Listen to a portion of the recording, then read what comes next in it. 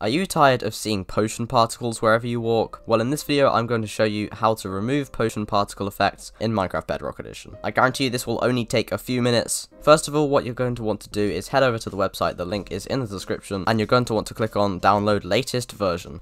Then click this link at the top and the resource pack will start downloading. If it wasn't clear, this is all done through a resource pack, and the resource pack won't affect your ability to play the game. You can do this in a fully non-cheat world. So what you can do is you can double click on the little file down here and it will start importing into Minecraft. Then it will say successfully imported. If you want to apply this to all of your worlds, even when you join someone else's world or any server, go down to settings and scroll all the way down to global resources, click on my packs, and the first pack at the top here will be the no potion particles pack. So just click that and then click activate, and that's all you need to do. But if you only want no particles on a specific world, then go into the world and click on resource packs, my packs, and then again the no potion particles is at the top.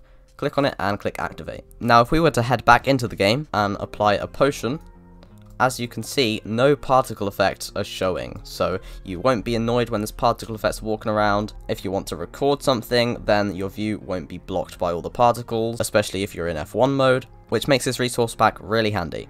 That is all you need to do to remove potion particles, and if you want to check out how to get chunk borders in Minecraft Bedrock Edition, then click the video on screen now. Thanks for watching, and I'll see you next time. Goodbye.